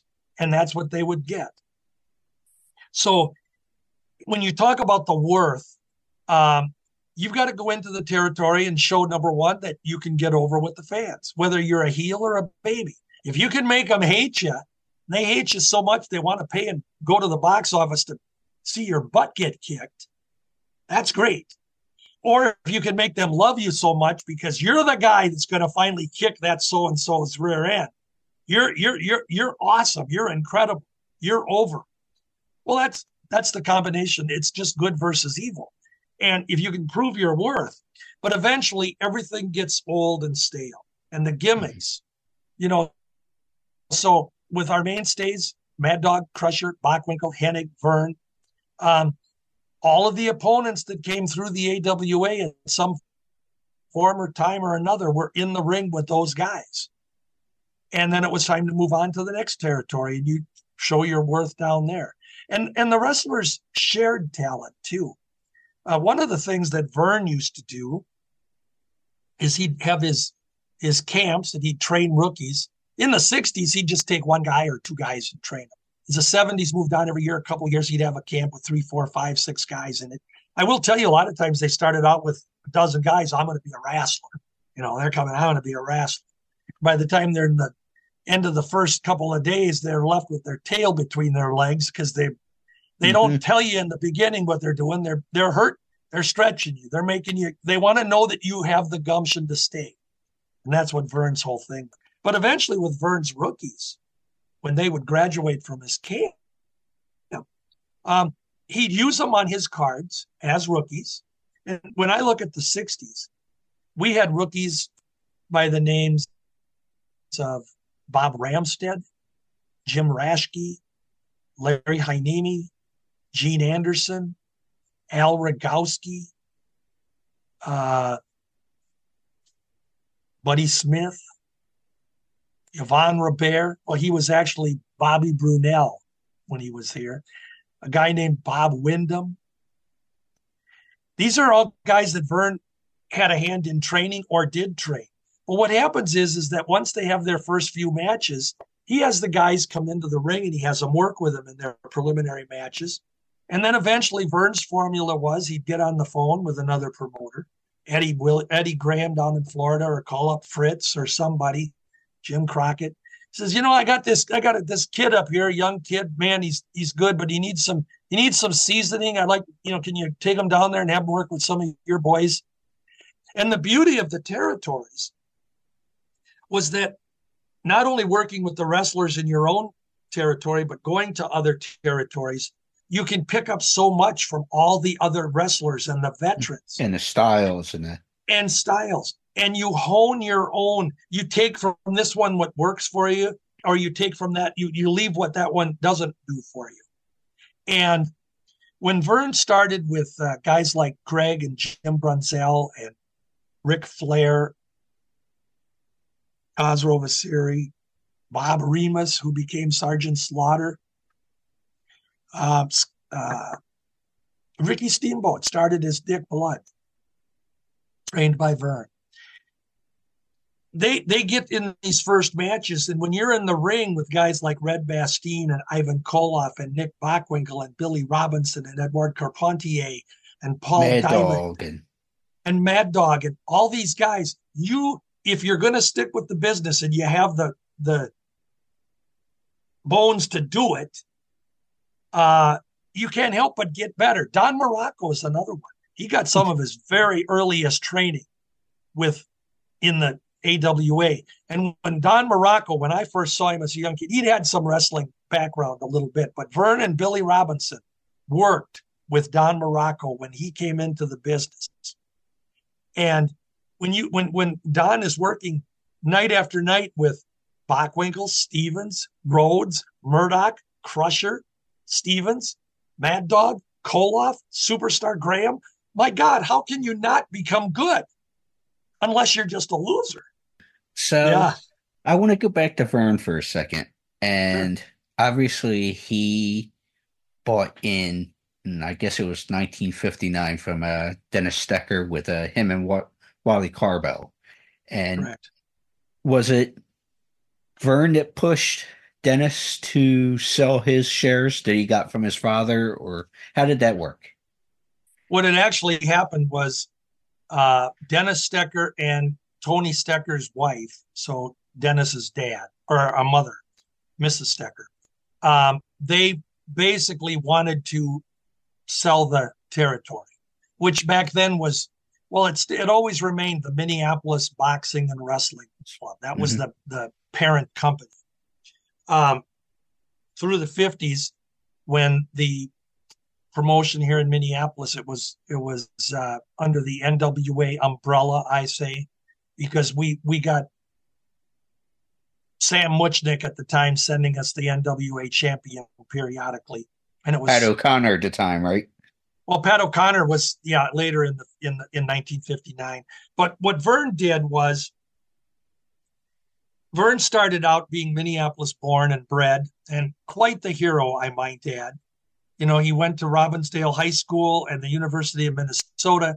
He was a football player. He was a wrestler, and he was World War II vet. He was in the Marines. Yep, and he wanted to go into football, but he got a contract. You know, I always laugh when people talk today, or people say today, because we all know the sports contracts today for baseball, football, and the other two major sports. My God, they make more money than any of us can ever fathom. But in those days, you'd get a football contract for $6,000 a year in the early 50s. And, you know, that may sound like peanuts today, but back then that still was a decent salary. But Verne took up wrestling and being Minnesota.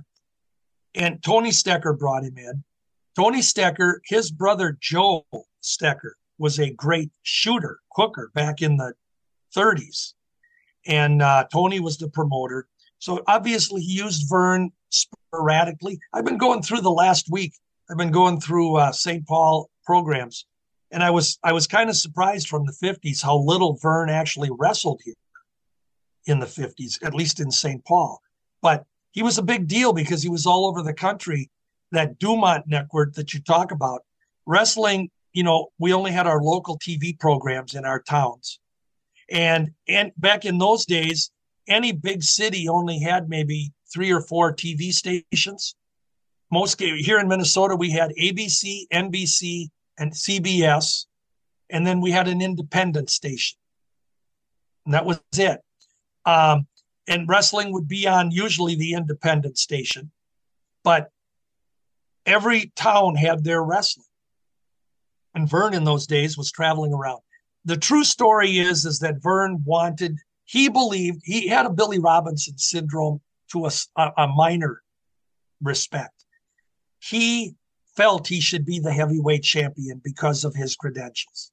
And he was good. And here's the thing, and I tell this to people, I say, if you don't believe it, we can go and look at the attendance records.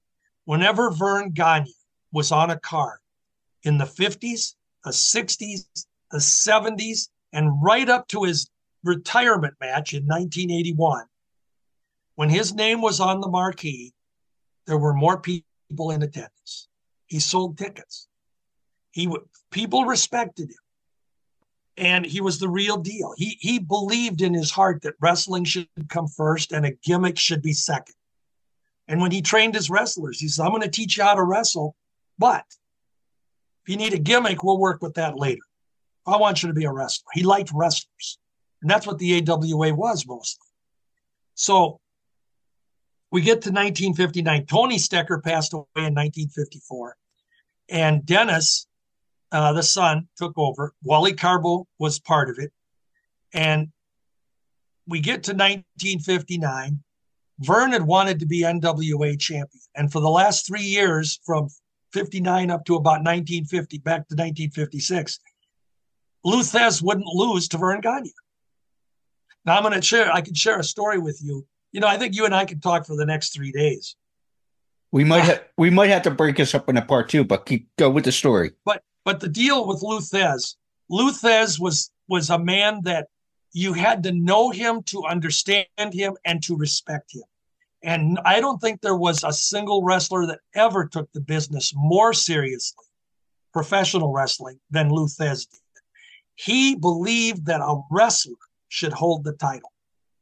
You shouldn't have some mask guy. You shouldn't have some gorilla, some mad dog, he believed that a wrestler should be the champion. And the key is that Lou was the real deal. He was, I would have thought it would have been fun in their primes. In their primes, it would have been fun to see Lou wrestle Billy Robinson. Or Lou wrestle Karl Gotch, who was another shooter. It would have been something, because those guys, man, they could make it real. Let me ask you something on that train of thought with Lou, with the wrestler being the champ and all. Yeah.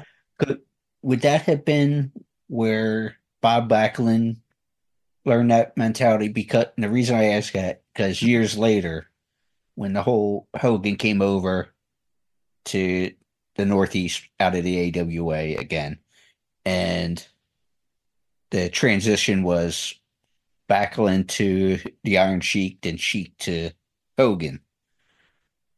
Bob didn't mind dropping to the Sheik because of his athletic background, being a real athlete, where Hogan was more showmanship. So would you say that Backlund got the idea from Thez? Well, I don't know that he got it from Thez, but I will tell you that. You see the connection I'm making, though, right? I definitely do it. And let me explain that this way. It would have been unlikely that they were going to allow Hulk Hogan, who was a babyface, defeat Bob Backlund, who was a babyface. So we had to transition. We had to have the transition. Bob agreed to do the job for Khosrow Vaziri, which made sense because Khosrow was the real deal as well. And then, of course, Khosrow being the heel, he would drop. But that was the plan. That just was going to work. They wouldn't have put Hogan against Backlund, even if Backlund would have agreed to drop the title to him. That just in that time frame, it still wasn't going to work. It wasn't going to work for a baby to take from a baby, or a heel from maybe a heel from a heel. I don't know. But back to the Thez thing. Lou Thez, he basically became a policeman for the NWA. I've heard that. He had been in the business for 20, 25 years, and he still could go. I mean, the guy was approaching 50 years old, and he could still go and make it real. And so 70, wasn't he, when he had like a last match? Yeah, by the end of the thing, yeah. But I mean, when we're talking in the 50s, the guy started in the 20s, late 20s. So by the 50s, he's got 30 years in the business. But he was their go-to guy for the NWA.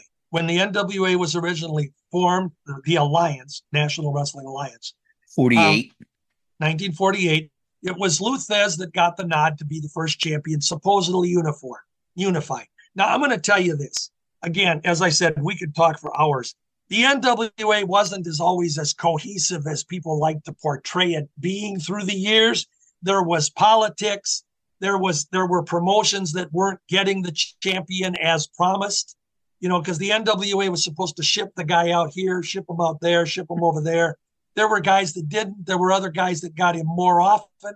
So we could do a whole story on that. I won't even say Pro Wrestling USA, but that's a whole nother. Well, yeah, that's a whole different thing. But the deal with Thez was he wasn't going to lose the title. His deal was he never had a problem dropping the title. But number one, he wasn't going to lose it to what he called a performer, not a wrestler. So Lou Thez losing to Buddy Rogers, that wasn't going to happen. Lou wouldn't do it, period. He just wouldn't do it. And it wasn't that Buddy wasn't deserving. Lou wasn't going to do it because Buddy wasn't a wrestler in the sense that Lou was. But now here's the deal with Verne. I had a chance in 1999 to sit with both of these two in the same room, and we talked on a couch. And they mutually loved each other, but they mutually were not ever going to put each other over. They just for whatever reason, and unfortunately, whenever Verne wrestled against Lou the 6 times during the 50s that he did meet him, Lou did go over. But Verne had an issue, and Verne wanted to be champion. And Lou said, I'm not going to lose it to Verne. I'll lose it to somebody else, but I won't lose it to Verne. So there was that rub. This was legit behind the scenes. You got this animosity building up. The politics. Their excuse was Verne was too small. Now, Verne was not quite 6 foot, but he was damn close. And he was, for a wrestler of the era, he was built fine. And you talk about the Verne Gagne that I saw in the 50s, the late 50s and the 60s. I'm telling you, this guy, he flew here, flew there, flew everywhere. He was a wizard in the ring. Hold, counter hold, drop kicks. Verne was the real deal. And so he drew money. So we get to the later 50s. The excuse has been used that the AWA was founded out of the deal with the NWA being under, what do they call it? They were under scrutiny for being a monopoly, the Justice Department. It was a real deal. The Justice Department had stepped in, that you're controlling the business, which, as a side note, I will say, what does the WWE do today? Okay. But anyway, so eventually, as 1959 was coming around, Dennis Stecker and his mom, who was not really involved in the promotion, but she had the interest in the promotion. She had the stock, if you want to call it that. They agreed they were going to sell to Verne Gagne and Wally Carbo. It worked out fine because the NWA used it as an excuse, saying, okay, we're not a monopoly. We got another promotion starting up here. They agreed to give up what they called the Minneapolis territory. Now you have to remember, Minneapolis was the headquarters, but they ran cards in Winnipeg, Chicago, and Milwaukee, and all over, but it was Minneapolis. Any wrestler who ever worked for the AWA would tell you, when I went to Minneapolis, they never said I went to the AWA. They say I went to Minneapolis, or I wanted to go to Minneapolis. So just so you know that. So Verne, he had the backing, and he and Wally Carbo originally went in as 50-50 partners. Now the whole thing started there, where Verne wanted to be champion. That was his whole objective. He was going to buy the company, and he was going to say, all right, I'm the champion. Outsiders would never know it, because in that days it was kayfabe, and Wally Carbo, to the fans' eyes from the early 60s on, Wally Carbo, he was the promoter, he was the owner of the AWA. Verne was never mentioned. I mean, I'm sure there were people that knew it, but it was never part of the deal. And they had a legit thing. It was legit, but it was worked. Let's put it that way. Verne was starting the AWA. And they put out, it was real presented, but it was fake, because they put out a challenge. Verne and Wally put out a challenge in May of 1960. This was, 8 months after they took over the Minneapolis office. And so they were still getting the NWA champion, Pat O'Connor, in, because they were still NWA. There was no AWA yet. And they put forth, this is the part that I have fun with, because people say, God, there he goes again. We're going to go about this again. But Verne was going to be champion. So they put forth the fake story that they had issued a challenge. Verne Gagne, Wally Carbo, and other promoters is the way it's written in my programs. They have issued a challenge to Pat O'Connor, the NWA champion, and Sam Muchnick, for Pat O'Connor, or whoever is the champion at the time, to defend the title to Verne Gagne within 90 days, or Wally Carbo and these other promoters would no longer recognize Pat O'Connor as the world champion. Now, this gets confusing because if you go to websites, Google title histories, you'll see that there's some of them that are wrong, and they'll say Pat O'Connor was the first AWA champion because they recognized him as champion, but it was the NWA. So this fake 3-month, 90-day period goes by, and they played it out in the programs. And I have the programs that show this, Minneapolis and St. Paul. Pat O'Connor ignores challenge. No calls from Pat O'Connor. Sam Wichnick not answering this phone. We've heard nothing. So when we get to the end of the 90 days, August of 60, it's announced that the AWA has been formed. And because Pat O'Connor refused to meet Verne Gagne, who Wally Carbo and these other promoters felt were rightful, he was champion by default, and he became the first AWA champion. So there's the part that people are going to say, Schire did it again. He brought up that Pat O'Connor was not the first AWA champion, because it says that on websites, and it's wrong. Because we know everything online is true. Come on now, George. Well, of course. That's the problem. I get people all the time, they say, well, they'd show me a site, and they say, well, it's right here on the site. I say, well, okay, good, but let me show you. I have the Articles of Incorporation, copies of them, Articles of Incorporation of the American Wrestling Alliance, as it was originally called. And then somewhere in the late 60s, very early 70s, it just kind of morphed into association, American Wrestling Association. I have no idea how that happened. Verne Gagne later told me it was always association. So, he believed his own story. But Verne was the champion, and he drew well through the 60s. Yes, he had the championship the most. And when it was time for him to eventually slow down, he did pick Nick Bockwinkel. Mm-hmm. He brought Nick Bockwinkel in here, and he told Nick up front that it's my plan. Wally and Verne told this to Nick. He says, it's our plan that you will win the title. And I'm sure it could have went sour. Something could have happened, but that was the plan, and it worked. And Nick told me, this was the difference between Nick and Billy Robinson. Nick told me, trust. Nick and Verne outside the ring were extremely close, but Nick told me this, and I swear to you, he told me this. I can remember I was at an Embers restaurant one night with him when he told me this. Anybody remember Embers? Anyway, he told me, he said, Verne owned the promotion. I was his employee, and whatever he asked me to do, I did it. That was my job. And as long as I was paid, that was fine. Brings up an interesting story, and we'll jump ahead. Not that we've never, ever done that anywhere.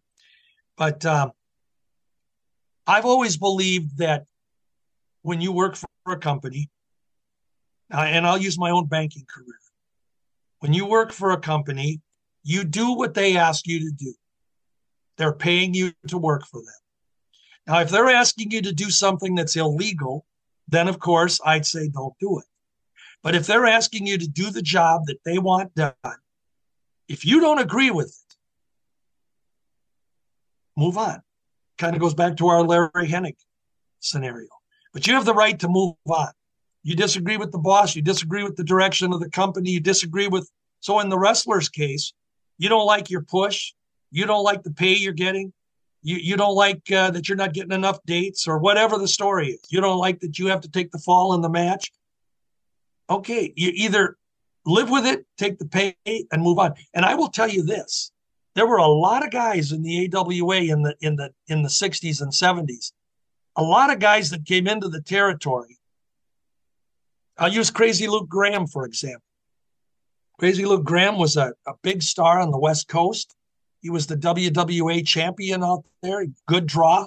He was a challenger to Bruno Sammartino on the East Coast in the 60s.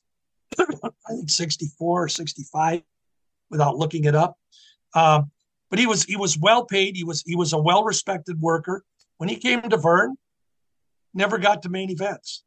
He was not a preliminary guy. He was right in the middle of the card or the semi windup. Never got to the main events. But you know what? He was paid.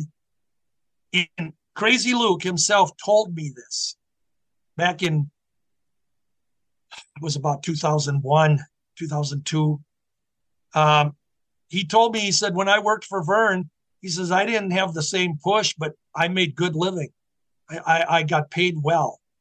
So he was getting paid. All he cared about was getting a paycheck and doing a job. And most of the wrestlers, that's what they wanted. It didn't matter whether they won or lost. It mattered whether they were getting paid and they were satisfied with it. When you've got an employee who tells you, I won't do what you ask me to do, to me, that's insubordination. And the employer should have every right to say, okay, fine, there's the door. I mean, and we had wrestlers that came to the AWA.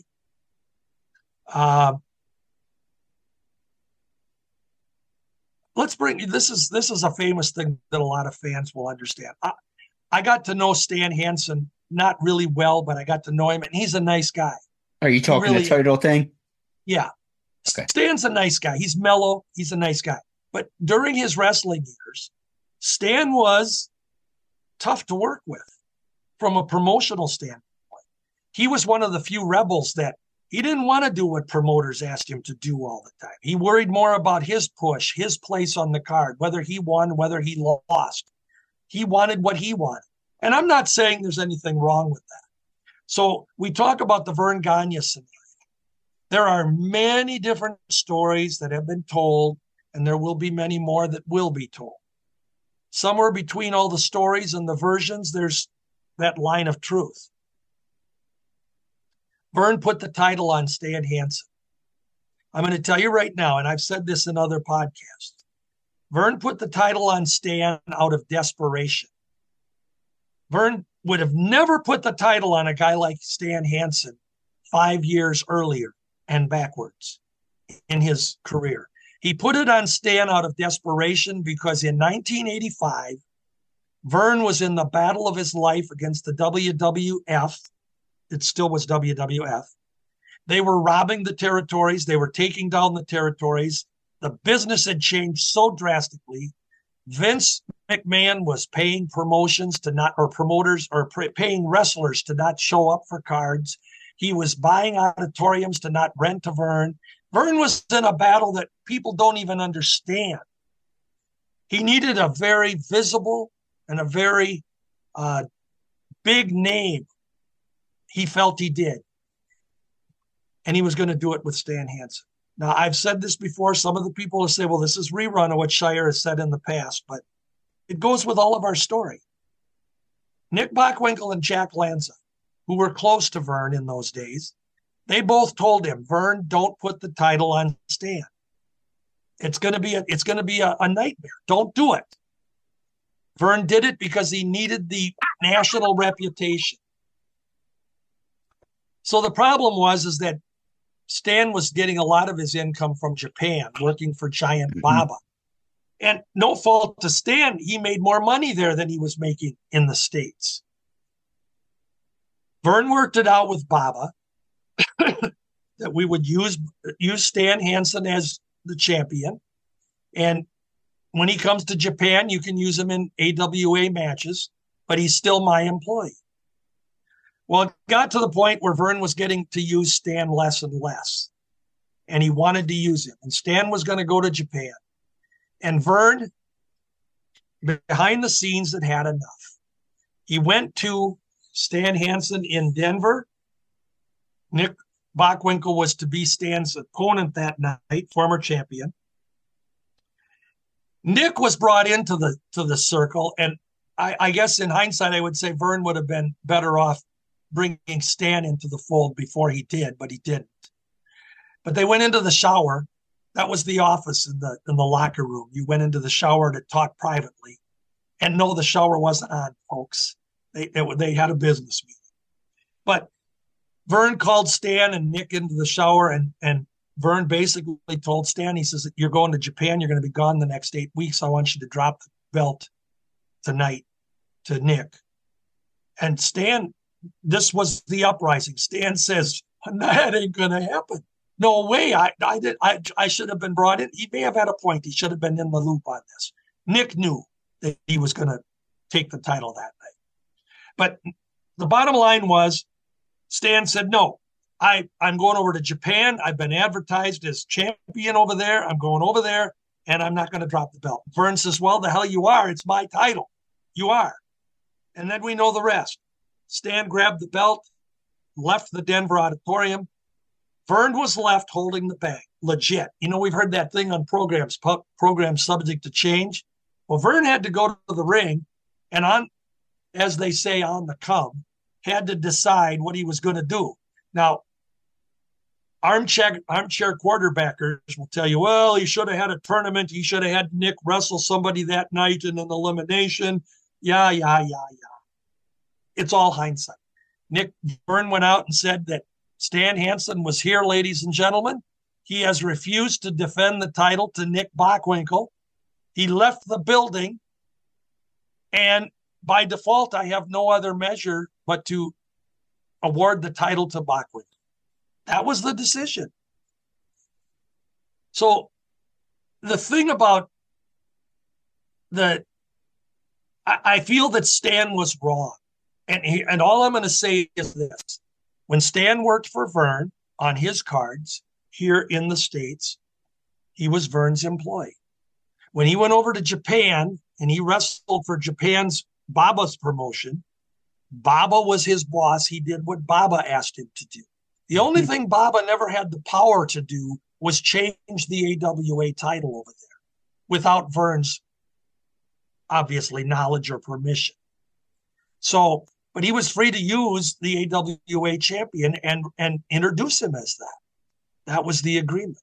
So, but Stan, his allegiance entirely was to Baba. Misguided or not, that's up to him to decide.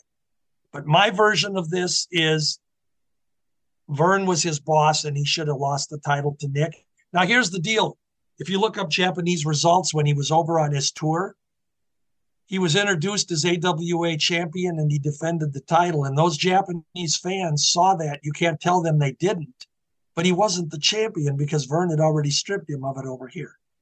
Exactly. On that note, we are at the 2-hour mark, minus our Wow. Yeah, we can do another 2 based on the notes I have. Can I bring you back for part 2 to do the rest of everything? I think you realize already that I have no end to talking about this stuff. Me as well. So yes, by all means, let's put it on the schedule and you tell me when you want to do it. Wednesday nights still work good for me if that does for you. We will do that then next. Night. We will do it next Wednesday then. Want to do it next Wednesday? Yeah, but I do want to mention at the end of this part 1 here is the Facebook group. So what is that? My Facebook wrestling page is George Shire's Wrestling Time Machine. Full name. Remember to put the C in Shire. Otherwise you won't find it. But George Shire's Wrestling Time Machine.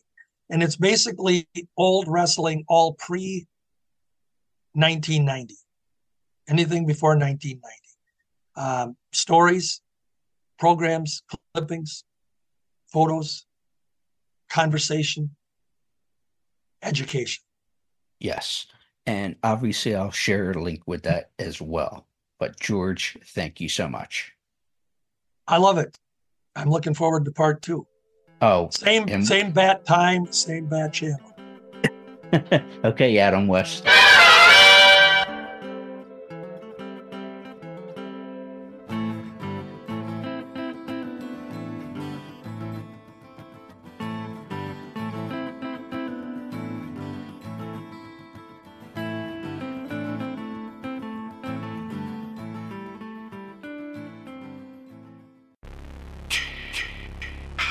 Hey there, Friday fans. We know how much you enjoy the movies. Enjoy grabbing your Friday merchandise. and interacting with the Friday family, whether it be at conventions or during our particular watch-alongs. Well, when you're looking to get yourself masks, why not check out our friends over at Camp Blood Customs out of New York State and order your specific custom mask from any of the films. All orders are made specifically. Your needs and wants are. Make sure you find Camp Blood Customs on Facebook, Instagram, and all over social media and order yours today.